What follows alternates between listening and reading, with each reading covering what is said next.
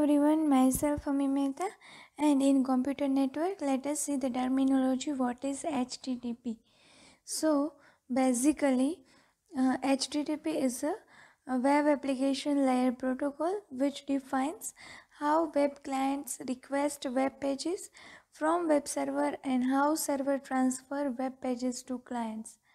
So it is we already discussed in previous session what is web, and so HTTP is basically web's application layer protocol. So it is one type of protocol and it is a protocol of application layer. In this protocol it defines how the web clients can request web pages from web server and how server transfer web pages to the clients. Now when a user requests a web page, for example clicks on a particular hyperlink, then the browser sends HTTP request message for the objects in the page to the server.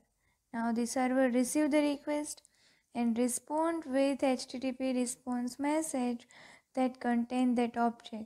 So object we already discussed that what is a web page. So web page is a collection of it consists of objects, and now objects is nothing but the various types of files.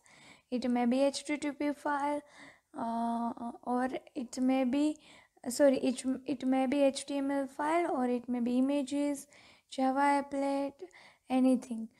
Okay, so it's saying the object. So HTTP uses TCP as its underlying transport protocol, and the HTTP client first initiate a TCP connection with the server.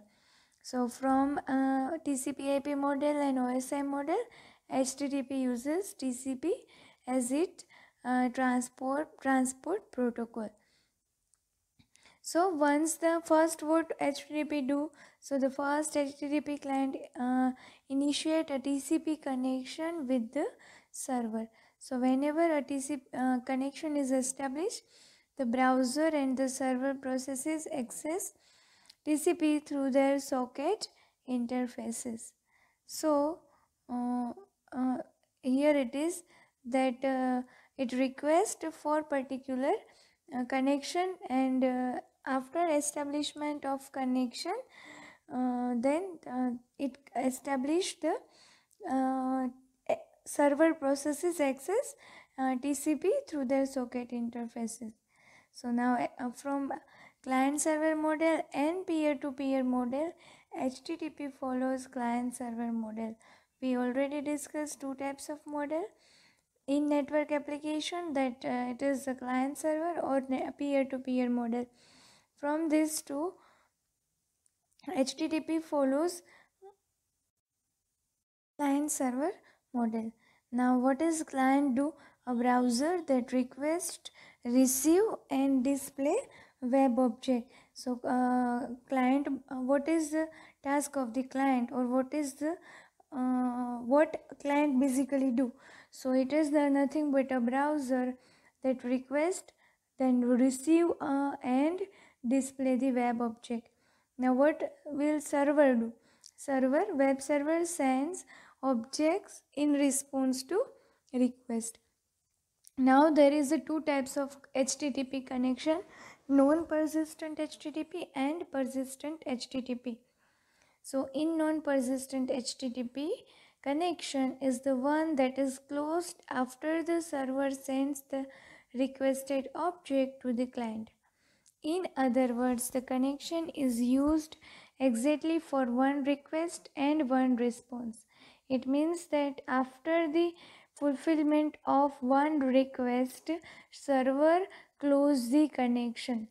So for downloading multiple objects, it required multiple connections. Non-persistent connection are the default mode for HTTP/1.0. Now let us discuss it.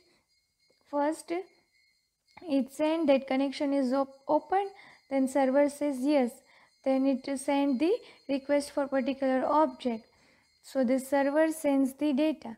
After sending data, this server close the connection.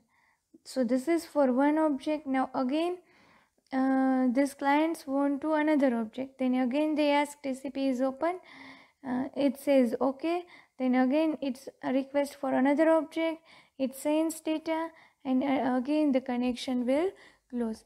So the number of object we require, the number of time we have to establish a connection, and server close that connection after immediately sending that requested data. Now what is persistent HTTP? So with persistent connection, the server leaves the TCP connection open after sending responses, and hence the subsequent requests and responses between the same client and server can be sent. So there is not requirement to each and every time we have to establish a connection for every object when they are same client and then same server are there. So the server closes the connection only when it is not used for a certain configurable amount of time. For example, it wait for 2 minutes, and for example, so after 2 minutes server closes the connection, but immediately it will not close the connection like non-persistent HTTP. So it requires as little as 1 RTT for all the reference object. With persistent connection, the performance is improved by 20% than non-persistent HTTP connection. Now the persistent connection are the default mode for HTTP 1.1. Okay, so this is basically HTTP, two type of HTTP, persistent HTTP and non-persistent HTTP. Now let us discuss what is email. So as with ordinary postal mail, email is an asynchronous communication medium in which people send and read messages when it is convenient for them without having to coordinate with other people's schedules. So nowadays we all uses email ID, email addresses, and we send emails. So basically it is the communication in which we have not dependent on anyone, and we have not coordinate with other people's schedule. As per our convenience, we read messages and we also send messages. In contrast with postal mail, electronic mail is fast, easy to distribute, and inexpensive. Modern email has many powerful features including messages with attachment, hyperlinks, HTML formatted text, and embedded photos. So along with messages we can also send attachment or files, hyperlinks, then HTML formatted text and embedded photo. Now basically email has three major components. So user agent, mail server, and protocol, simple mail transfer protocol. These three are the major components of email. So this is basically Alice sends her email to local mail forwarder. So this is Alice email server. Now Alice server sends email to B.NET's MX. So this is B.NET's email server. Now Bob retrieve messages from his server, and here is getting the mail. So this is the simple procedure, basically how email communication is done. Okay, so this is a small demonstration how we can use email. Okay, thank you.